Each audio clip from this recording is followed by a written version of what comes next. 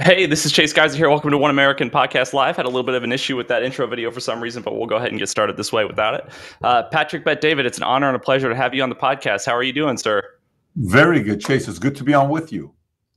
It's a real pleasure. So, what's been going on? I saw that you just got a new Ferrari. Congratulations.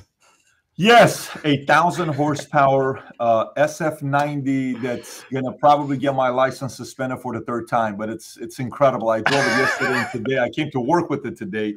It's absolutely insane. That is awesome. Well, I really enjoyed. I've really enjoyed your content for a number of years. I remember I was starting. I own a small advertising business, and I started that in 2016. And one of the first pieces of content that I saw from you, which is something I shared with you when we were direct messaging on Twitter, was that classic video about the entrepreneur's story, and people just see the Ferrari, but they don't see all the hard work that goes into it. And I remember I cried when I saw that video, not like, a weepy wuss cry, but like a man tear.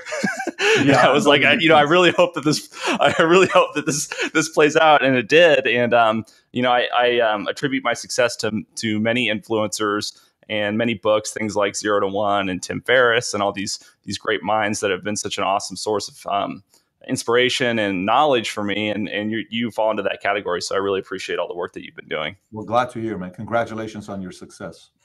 Thank you. I appreciate it. And one of the other reasons why I wanted to have you on the show is because I started this podcast called One American Podcast, and the whole purpose of it is to sort of reawaken Americanism, the philosophy of like what it means to be American, what America actually means, not so much what the United States government is or the things that our government does, but what it actually is supposed to mean to be an American or to be American just generally. And I thought that you would be a great guest to have on to talk about that a little bit, just because of your background in entrepreneurship and sort of I'm getting the impression from you that you've sort of got a pro-capitalism, pro-America sentiment and vibe behind you. So what are your thoughts on that? Yeah, so, I was raised in a family where my mother's side, they were all communists. Their Bible was the Communist Manifesto. And my dad believed in imperialism. So I was raised in a family where my mom's side thought rich people were greedy and my dad's side thought poor people were lazy. So, it's a very interesting dynamic there. And then we came to the States. I went to school. And I remember when I was in this, I don't know what it was, maybe econ, and everybody started talking about politics, Democrats, Republicans, all this stuff. And I went home and I asked my mom, I said, Mom, what are we? Are we Democrats or are we Republicans? And my mom said, well, we're Democrats. I said, oh, really? Awesome. We're Democrats. Why are we Democrats? He said, Democrats are for the poor and Republicans are for the rich. I said, you know what? When I grow up, I want to be a Republican one day. I want to be rich one day. I don't know what's Republican and Democrat. But the point was, I was sick and tired of being poor. Parents got a divorce, welfare baby, 1.8 GPA. I had a job right after. I'm a 6'4.5" guy. I'm 6'4.5", 6'5", and I've never played organized sports. And I've been tall since I was in 9th grade because I always had a job after high school. So when school would get out at 3:30, I'd go straight to Haagen-Dazs. When school would get out, I'd go to Bob's Big Boy. I'd go to Burger King. So instead of playing organized sports, I'd go to my job because we didn't have any money. I was not from a family. I've never lived in a house in my entire life until I bought my own place. I always lived in an apartment complex. I don't know what it is to be in an apartment.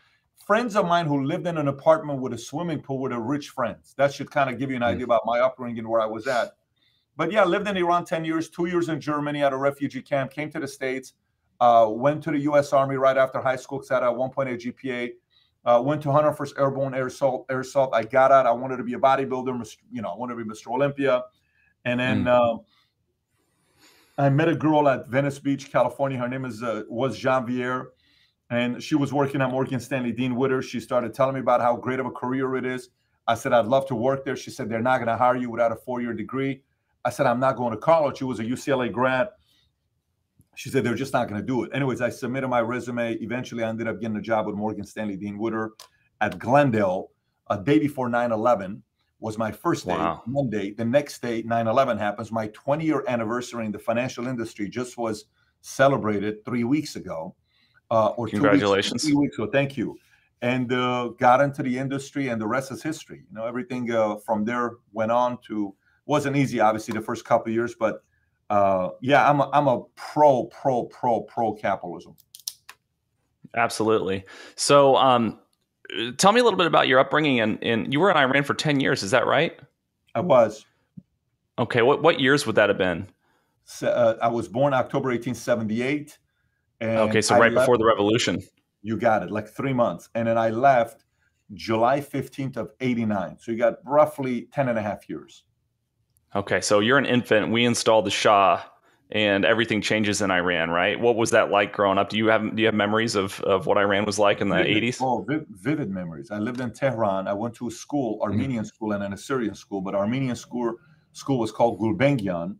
And I remember I'd be looking outside the street and I would see thousands of men walking and flagellating their backs with a trail of blood. I mean, this was a regular Tuesday in Iran. It wasn't like it's a big deal. There was a lot of protesting against U.S. The constant tone you would hear is Marik Bad America, which is death upon America. And I was Wow. comment. So it wasn't a scene you wanted to have your kids see. And when the war took place between Saddam and Khomeini, we kept getting bombs. And one day in Tehran, we got bombed 167 times. And all you would hear is the whistling sounds. So eventually we escaped. We went to a city called Karaj, which is like the Palm Springs of LA, 2.5 hours out, like the desert type of area. And then Saddam started bombing Karaj. And then from Karaj, we escaped to Bandar Pahlavi. Bandar Pahlavi is like Long Beach, is where we went. Mm-hmm. And we stayed there. And then he started bombing a city right outside of Bandar Pahlavi called Rasht.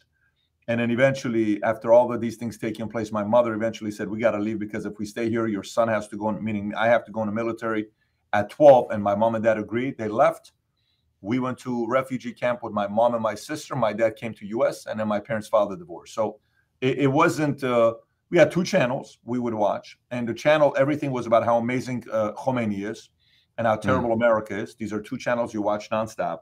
Any movie you watched was underground movies. Like we would watch Rocky 100 times. I watched Rocky 4, but it was in Farsi. And if they knew you had it, you'd go to jail. You can't have American movies.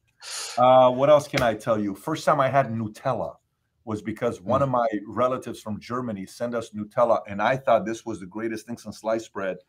First time I had banana, I was 11 years old in Germany. I couldn't believe God would create such an incredible fruit like banana, and we didn't have it in Iran. Ananas, pineapple, didn't have it till Germany. Ananas is in Farsi is pineapple. But I mean, these small little things that's just not a big deal, but you eventually, all these movies you would watch, how amazing America was, and Americas and all this other stuff. Man, one day we got to go to America. So every time somebody would get their green cards to go to America or go to Germany or go to Australia, anybody that was leaving Iran, there'd be the biggest parties. And I'll never forget those parties because I would always get the leftover Legos. And Lego was the toy for rich people in Iran. So there's a lot of vivid memories of Iran. So what percentage of the population, and I know you were just a kid, so I don't expect you to necessarily know this off the cuff, but what percentage of the population do you think was actually that radicalized? Do you think it was a small, like 5% or 10% that was just bullying everyone into submission? Or do you think that a significant portion of the population was actually very anti-American? No, it's a small percentage. It's not. Really? It's just like America today. Like the media sells it as if everybody hates everybody. No, it's not everybody that hates everybody. Most Democrats don't hate Republicans, and most Republicans don't hate Democrats. It's the extremists that get the biggest platform and who are the best complainers that get everybody to think everybody's like that. And then when you have the mouthpiece of the mainstream media, they get the populace to believe that that's exactly what's going on, which is not the truth. I mean, I have friends who are Democrats. I have friends who are Republicans, independents, libertarians, and we'll sit down and have the greatest conversation over a few drinks and good food, and we laugh, we crack up, and we simply disagree on a few things. But what you see in Iran was the same thing. It wasn't a majority. One thing that I've struggled with just as an entrepreneur the past year or so really since COVID is that when I started my business in 2016, there was this great sense of optimism. The economy was booming. It was constantly improving. Trump was president, which was something that resonated in a positive way for me personally. But it's been difficult for me psychologically to overcome the overwhelming doubt and fear about what's happening in America today. So in terms of being worried about the status of the dollar as the global reserve currency, being very suspect of everything that our government is doing, whether or not this administration actually is sold out or not to foreign interests, right? And so how do you recommend that people overcome that doubt? Because I firmly believe that anybody can be successful, but they have to believe that they can be successful. And the challenge for me now is believing that the environment is conducive to success. Not that I can do it, but that it's possible. And I wonder what your thoughts are on that. I'm sure you have some. Look, I mean, the environment is always conducive for success. And if it gets too far left, then you lose your job creators and they leave, just like the job creators left Iran, just like the job creators left Yugoslavia, just like many of the job creators left Cuba or Venezuela. The job creators here's the best way to look at job creators. Think about a drop dead gorgeous girl who's 21 years old, who is in a relationship with a guy for 3 years. Huh? What was that? I said, no problem. Easiest thing to think of in the world. 21-year-old, drop dead gorgeous. I'm talking drop dead. Do whatever drop dead means to you. She dates a guy who's an absolute a-hole, treats her like crap for 2.5 years. They break up. She's heartbroken. He says a lot of terrible words. And she's got challenges for about a month, really, trying to recoup and kind of get herself back up to say, okay, I'm going to get back into the dating scene. Do you think the market is filled with people who would love to be with her? Massive. I mean, the market is not it's not going to be, oh, there's nobody in the market to find somebody like her. Well, let me give you another one. Let's just say a guy who's a stand-up guy, 24 years old, hardworking, attractive, works out, takes care of his body, smart, makes his own money, independent, respects his family, respects his parents, is a man with values and principles, and he dates a girl, and she leaves him and goes with another guy. And he's like, wait a minute, what did I do wrong? And he's actually a great guy. But she decides to leave him because she just meets another guy and she leaves. Do you think the market lacks women who want to be with a man like him? No. The market is filled with women that want to be with a guy like him, right? Those two are exactly what a capitalist and a job creator are. Job creators are going to be needed everywhere.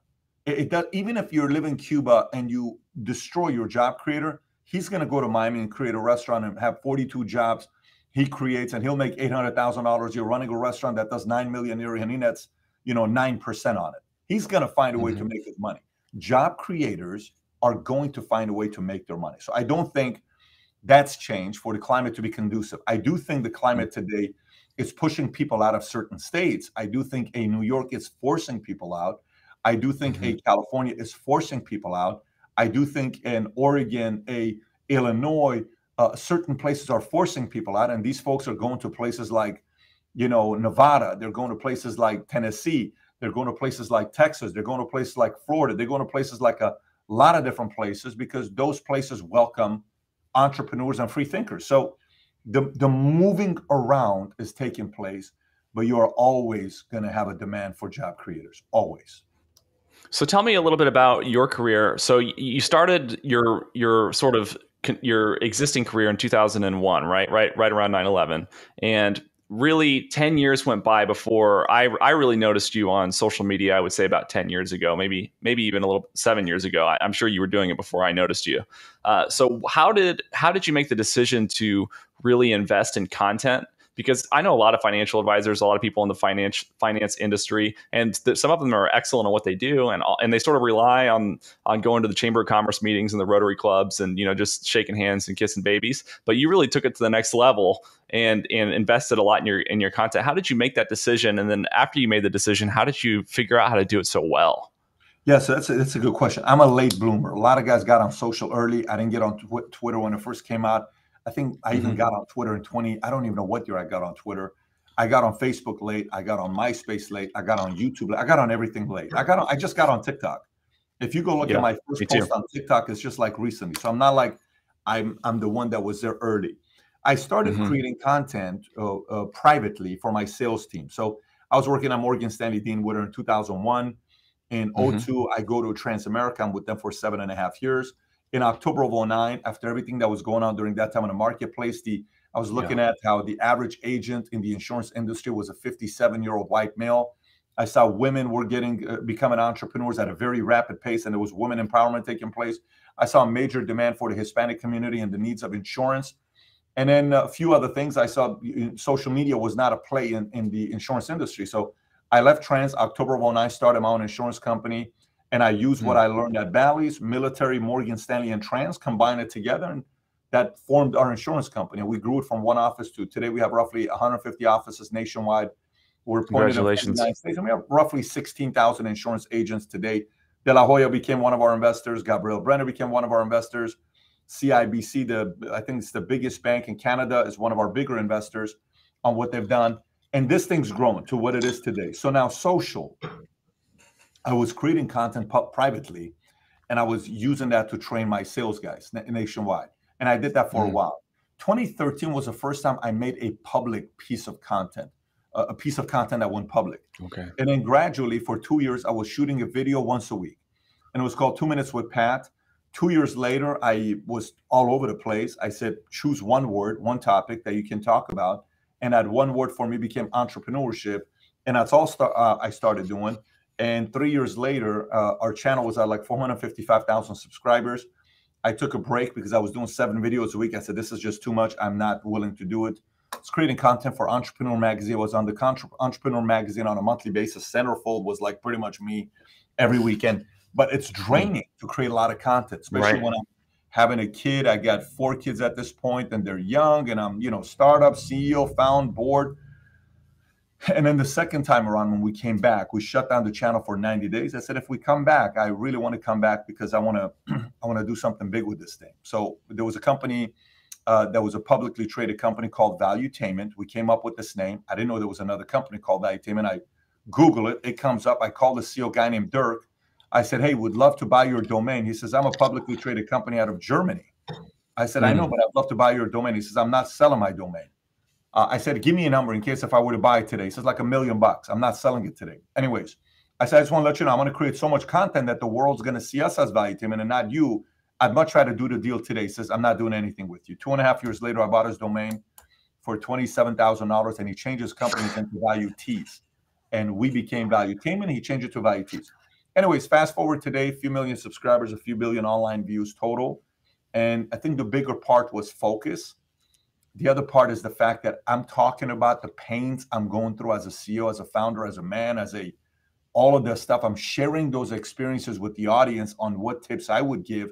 And the audience has grown. And then through my journey of doing content, I've interviewed some interesting people that I'm curious about.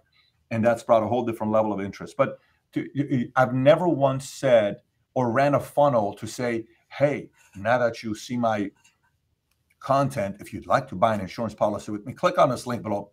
0 times I've ever done that. I've never done a content on Valuetainment where I've said, if you ever want to be an agent, never. Those words have never come out of my mouth. Contact me, text me, call me, go on the site, never. So because I've kept the 2 businesses very different and they've each respected each other, both audiences have stayed loyal. I think sometimes people commingle audiences and the audience knows you're using them. It's a very interesting dynamic. Right. Have you garnered a lot of business though from Valuetainment in terms of your insurance, just from people looking you up? Purely because of my name and my exposure, that getting bigger, not through direct. It's through, I know the guy. Oh, I've seen him. Oh, Patrick David, I follow his stuff. It's more through that than a direct way of, getting. Well, it goes back to that. It goes back to that classic philosophy of, make sure you're giving value with your content rather than just constantly asking, right? And so like Gary Vee has the jab, jab, jab, right hook kind of philosophy. So he'll still make the ask, but the emphasis is still on the value given rather than the conversions at the end, right? So if you focus on the value that you give your audience, you're going to end up doing way better. He's done a great job doing that over the years. Obviously, he's done a great job doing that over the years. But yeah, that's how we created the content. So have you noticed a change? Because in 2013, really even closer to 2010, Facebook was sort of the Wild West in terms of if you posted content that was good content that had viral potential, it was going to reach a lot of people. And then sort of after they went public, you saw the effort continue toward monetization rather than organic reach, right? So Facebook's algorithms have changed for a lot of pages where, if you post something, you're not really reaching your followers unless you boost it. So how did your strategy change? And how have you been impacted by things like increased censorship and things of that nature over the course of the last 8 years that you've been really pushing?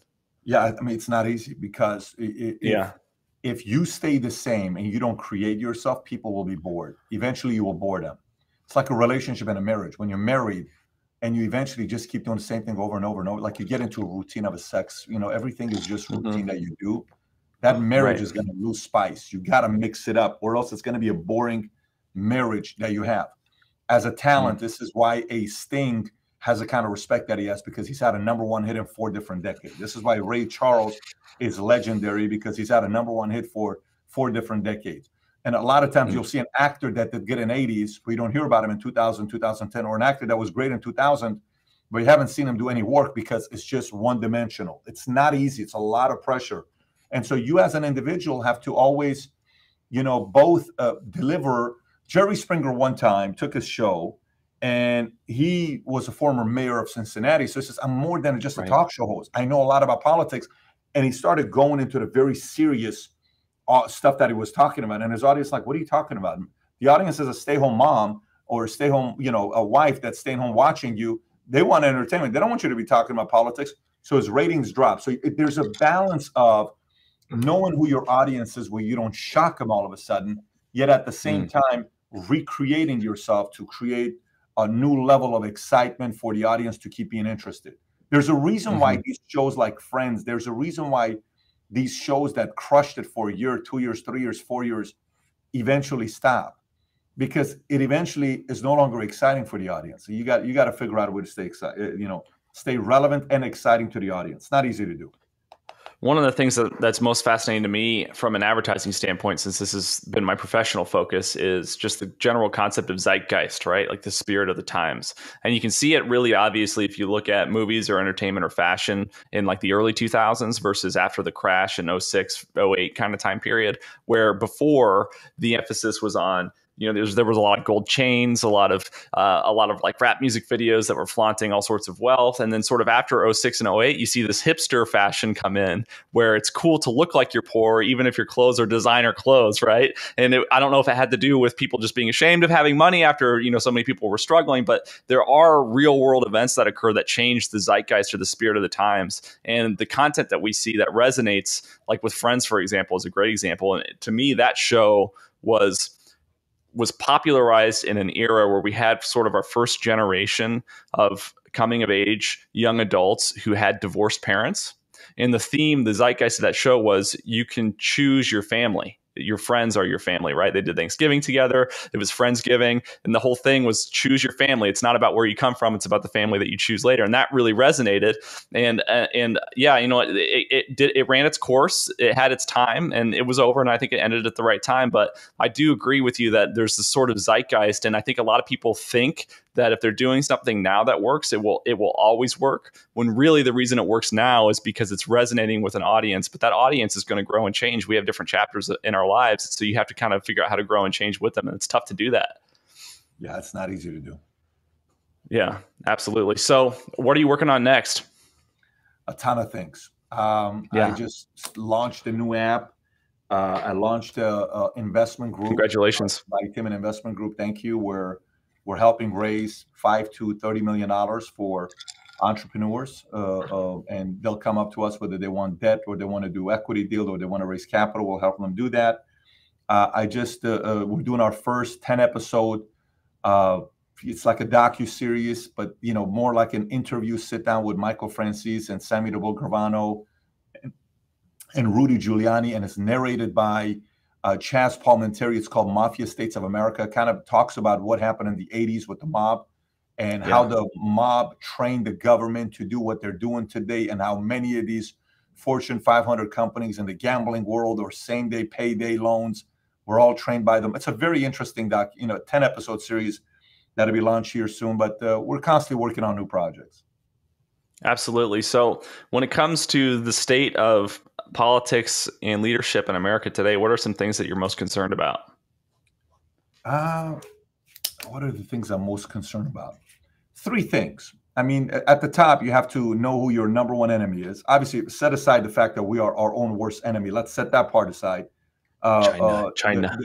China being #1, no question about it. You got to be careful with where they're at because they keep getting stronger, and people are looking at them too lightly, or they're just kind of like, well, you know, we have to respect their methods. You have to respect their this. And they're making the world adjust to them rather than us making them adjust to us. It's a very weird dynamic. Very rarely does a number one adjust to a number seven.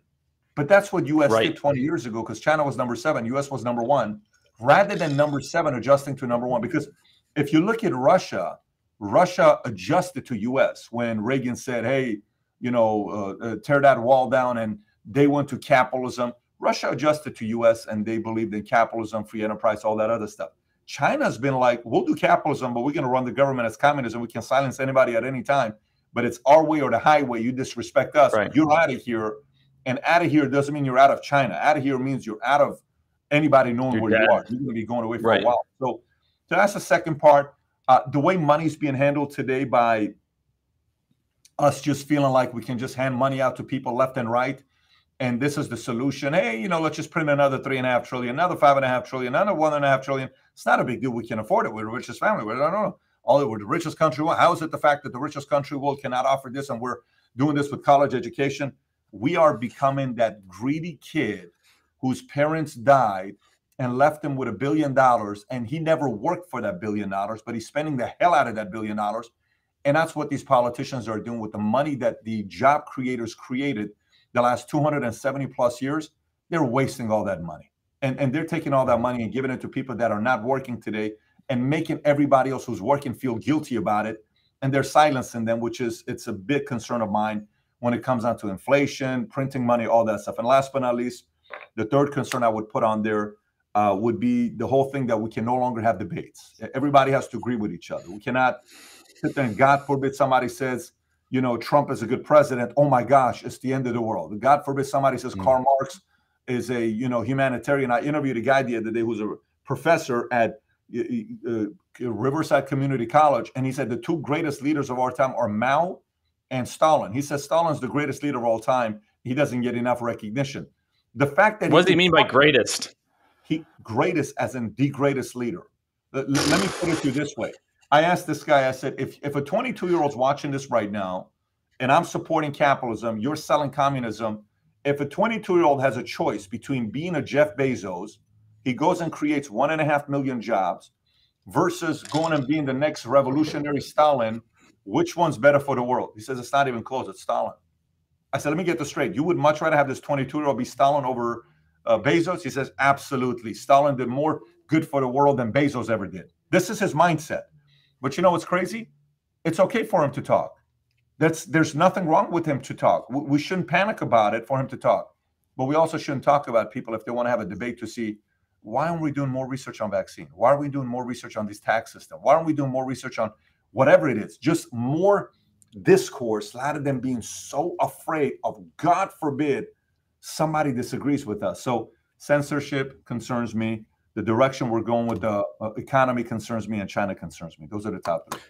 So what do you think the solution is to China? I mean, if you were president of the United States, what would you push for? Would you just cut off trade with China? I mean, it seems to me like the CCP is a terrorist organization. Yeah, you can't just cut off trade with China, because a lot of companies would take a hit, and you would automatically see an Apple Watch, the price would triple, or Apple would be, the prices, it wouldn't be the strategic move to do. But I think the tariffs route was great. You got to figure out a way to slow them down. You got to figure out a way to get other countries to stop doing business with them, to say, if you do business with them, you can't do business with us. China has to know who's in, you know, what is the philosophy that allows people to be free thinkers. You have to tell them, you want to do exchange? You want to do business together? We do. Yeah, we want to have trade. Fantastic. You have to let Facebook, Twitter, YouTube, Google into your country, and you have to let free press into your country. We're not going to do that. We're not going to do business. No problem. Right. Because you get our data, because nonstop, you hear Ted Cruz going up against AOC, or AOC going up against whoever it is. You see us arguing as husband and wife. You see us arguing, and you know what problems we're having. We know nothing about your country, because press is not free in your country. So you want to do trade, free press, allow Facebook, YouTube, Twitter, everybody in. Then we'll start doing business together. Because then we'll know when you say China's unemployment is only 2.2%. What the hell do you mean your unemployment is 2.2%? How the hell do we know those numbers are factual anyways, rather than you making these numbers up? How do we know with all the issues that happened with Wuhan? If Facebook, Twitter, YouTube was there, we would have had people with Facebook Lives. Now we are trusting you a little bit more. I'm sorry, China, we don't trust you today because everything to you is a secret. And that concerns me. So it would be that negotiation with certain things that we would want from them. Do you think that China intentionally released COVID, or do you think it was more like a Chernobyl situation where it was an accident? I think it's 100% a great topic to debate. Jon Stewart was the first person that came up and openly talked about it with Stephen Colbert. Until then, if you talked about it on YouTube, you'd be censored. The video would be taken down. But a guy like Jon Stewart had to go on Stephen Colbert, who it was a show before, and he gives that. And then everyone's like, John makes sense. Maybe we should investigate. Well, people have been saying this for a while, but you couldn't say, let's go investigate if it came from China or not. I'm just very suspicious of China, very, very suspicious of China. And I think Andy Grove years ago wrote a book called Only the Paranoid Survive. If this next generation, America, if they don't stay paranoid, I guarantee you the country that's more paranoid will win. And China is way more paranoid than we are. So what have you done personally to prepare, if anything, for dramatic collapse of economy, like the next depression? Have you done anything to prepare for that personally, in terms of, I don't know, what resources, what your investments are? Sure. What do you think is actually a prudent and wise thing to do, rather than just sort of over the top, reckless paranoia? Where's the line there? What's wise and prudent to do for middle class Americans and their family? Specifically economically, or are you talking about your voice? Are you talking about family? Which one are you talking? I'm concerned. I'm talking primarily about economics. So in the event of another like Great Depression level collapse, not Great Recession, but Great Depression level collapse, what's the best way to prepare for that? So I'm worried about the currency not being worth anything. You're right. So let's go to the one thing. What I look at that retains value the most is non-duplicatable asset, meaning stuff that you cannot reprint or duplicate more of. We cannot build more gold than we currently have today, right? There is a limited amount of cryptocurrency you can buy today. There's a limited amount of 1986 Fleer Michael Jordan rookie cards, PSA 10 graded. It's limited.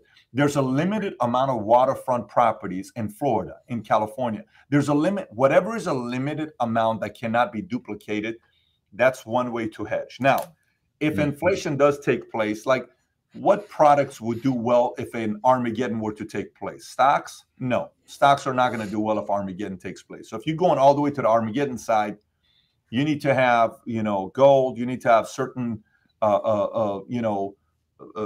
certain things that will trade during that time, where that's going to be of value, whether it's protection for yourself, whatever that protection may be, based on the laws that your state offers, with rifles, with, guns, with ammo. There's a level of protection as a former military guy that you see that in case somebody tries to do anything to your family. But, you have to be ready with that part. Economically, we know what does well. When people think it's the end of the world, we know what investments do very well. When people are extremely cocky, we know what does well and what doesn't do well. So right now, people are way too cocky. People are way too confident. There's way too much fake success in America today. Way too much fake success in America today. And people assuming that this is going to last forever are naive, because inflation cannot stay at the rates it's at today. It's going to go up. Michael Burry the other day was talking about what he's shorting and what he's longing. He said he bought puts for Facebook because he bought puts, meaning that they're not going to do good. Tesla, $730 million of options he's got on Tesla, that Tesla's going to go down. Now, on the opposite side, he's bought call options on CVS, Walmart, because Walmart is not going to, if market collapses, people need to go buy this stuff because they need to buy. Walmart's not going to go away. Right. Facebook's not going to go away. Google's not going to go away, because people are going to need those ads. So he's sitting there weighing it up, but at the same time, he's saying one of the biggest collapses is coming up with the direction market's going in. You can't constantly set aside interest rates, and keep them low for 5, 6, 7, 8 years, assuming everything's going to be normal. No, When these rates, this is the rates. When rates are low, this is how it looks like. When rates are low, prices of home are high. But when rates are high, prices of home drops. Rates are right now low, which means $1 million home today could be a $600,000 home in 12 months if rates change. So there's a lot of fake success and fake money being made. And when this thing happens, you're going to know who was really ready for it and who was not. And we know history tells us more than half of people, when they create a lot of fake success, lose everything they had because they were not ready for rainy. Well, I'm thinking that I'm very friendly toward Bitcoin, cryptocurrency, and blockchain tech as a whole, generally long term. But one of the things that Burry has said that I find very interesting is how leveraged Bitcoin is. I think there's a lot of people that have maxed out credit cards and put money in because they, it feels like gambling. The volatility feels like gambling. I mean, when you make 50 grand on a $5,000 investment within 6 months, it feels like you won the lottery. And frankly, you did win the lottery. It's basically what you did. But if you maxed out a credit card in order to put that 5 grand in, and then it dives down to $500 a coin or whatever, you're in big trouble. So, what are your thoughts on what's going to happen to cryptocurrency in the event of a stock market wide collapse? Do you think there's going to be initial dive in value? I'll give you both sides. So, how many billionaires do we have that made a reckless? Now, how many billionaires do we have that became a billionaire because they made a reckless decision that worked in their favor? Many. So let me say that one more time. We have a lot of billionaires that became billionaires because they made a reckless decision at a time where they got lucky. So, the point here, you got certain people that have made a lot of money because they put 100% of their money in Bitcoin or Ethereum, and they refinance, cashed out the equity out of their house, and they put it in crypto. And boom, everybody calls them a genius, right? During that moment, you're a genius.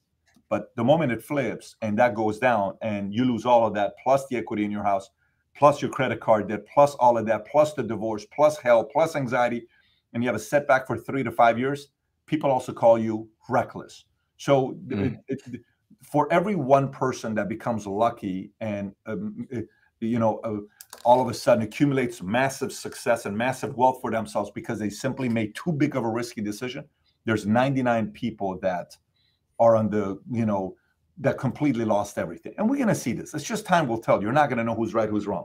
But Michael Burry's not wrong in what he's saying. When in 2006, 2007, I can't tell you how many people I saw taking money out of 401ks and buying homes because they thought real estate was going to keep going up, and then real estate tanks. They lost their 401k. They lost their equity. They lost their house. Now they got short sale. Now they got all that stuff, bankruptcy on their credit. Filing. It was a mess. So yes, some people are being overly greedy right now at a time that maybe it's not a good idea to be too greedy.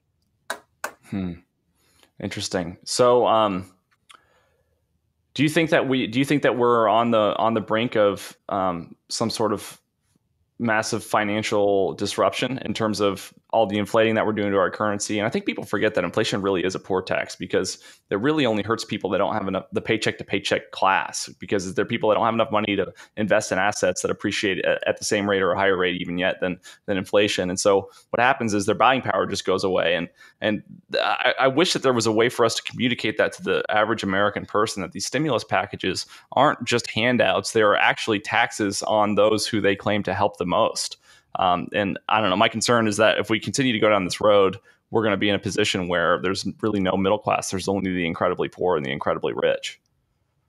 And maybe somebody wants that. We don't know that. Maybe somebody wants that to become a reality, and you don't know why. But maybe a group of people want the level of relying on a government to take care of them. Maybe that's an automatic vote for that party. Maybe that's an automatic control to that community. Maybe that's part of the strategy. You don't know that. I don't know that. We don't know that.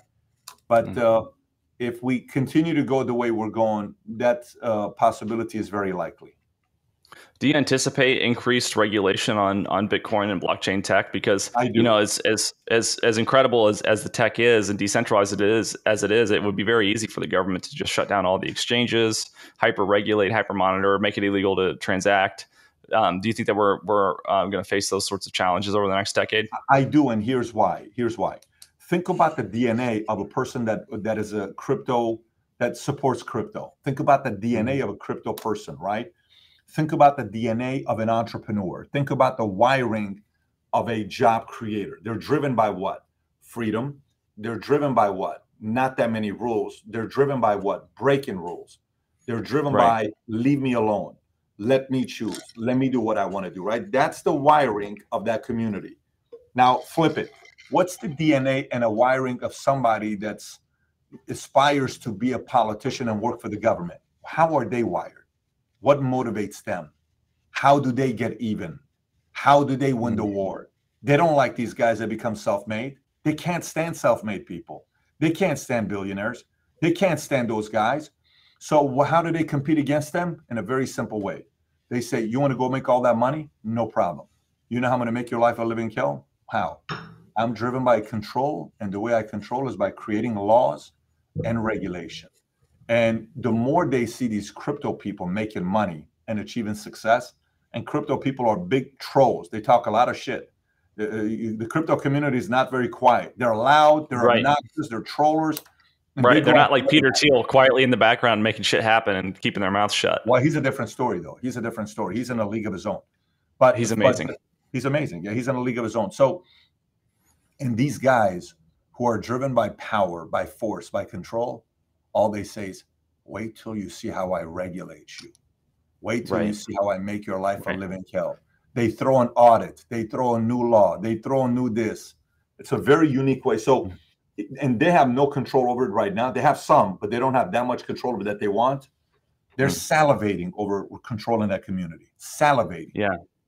Well, and part of the beauty of Moore's Law and what we've seen in the last 20 years with the development of tech, in my opinion, is that we've been able to innovate faster than government can regulate. But it seems like that is curbing a little bit. And I don't know why. I don't have a sophisticated enough understanding of tech and economics in order to say why. But it does feel as if the regulatory power of the government is starting to move at as fast or faster of a rate than the innovative capacity of tech has been the last few years. And I don't know if it's for economic reasons or what's going on, but it seems to me that as long as we're innovating faster than they're regulating, that we're going to have sort of an edge over regulators, and we're going to have a bend toward freedom and liberty on the internet and with these technologies. But if that innovation can't outpace regulation, then we could be in serious trouble.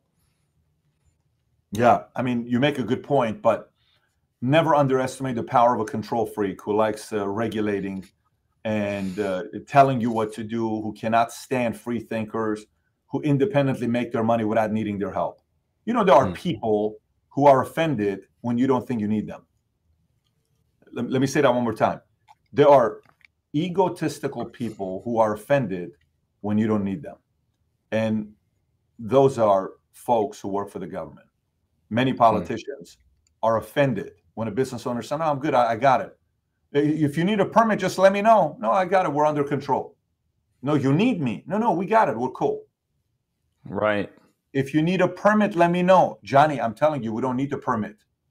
What do you mean you don't need me? So now he has to create a problem for you to need him. They're obsessed with you needing them. There's this mentality that's so strange with the folks that are driven by force and control.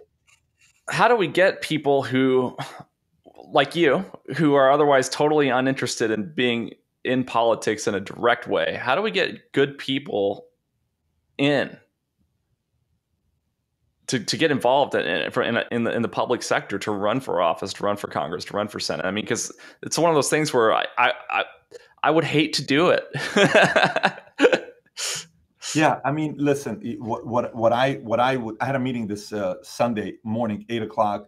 One of the bigger fundraisers for Trump was at my house, and one of the bigger donors, pretty well connected lady, was at my house, and we're having a meeting together. And they're talking about, do you have any desire of ever doing any kind of politics, stuff like that? And I said, I love doing business. I love building business. And they're saying, well, what if this, what if that? And I said, listen, it's not the first time. I was in California at 29 years old, and a guy that was a pretty connected guy sat down and had a conversation with me if I have any aspirations to being a governor in California. I said, I'm good. I love business way too much. Right. I think the way I see it is the following way. I'm in Chicago. And in Chicago, I'm sitting at the Ritz-Carlton. I go downstairs from my hotel. I see 2,000 young, good-looking, sharp, well-dressed African-American ladies, gents, talking, eloquent speakers. And I said, guys, what is going on here? I go in the room. I open it. I'm like, wow, Insane. I said, what's going on?